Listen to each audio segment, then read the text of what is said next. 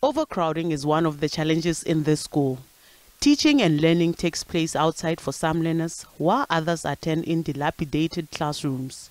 This classroom used to be a carport and is currently used for teaching and learning. Parents say they welcome the newly built classrooms. However, they are concerned about the conditions the learners are still exposed to daily. She says the problem is the classrooms are not in good condition. They tried with new classrooms that are built, but it is not enough. There's still learners who are learning under bad conditions. There is overcrowding. They are unable to learn when there are a lot in one classroom. We are asking the government to help and increase classrooms.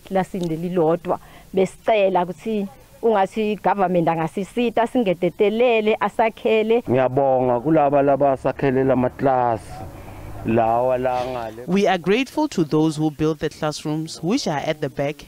New classes, we are grateful because the kids were learning under a shack. They were exposed to dust and wind. They saw it important to build the two classrooms.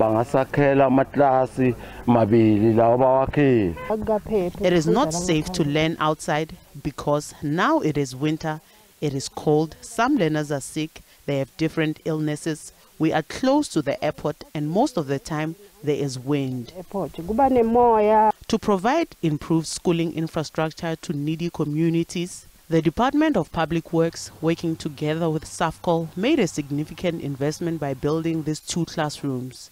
The Deputy Minister of Public Enterprises says they aim to ease the challenges of overcrowding in schools in Mbombela. The children, for the first time, they are now having classrooms, and today we open those classrooms for them to come for their learning, away from the shack that was built for them, covered with plastic, and in winter.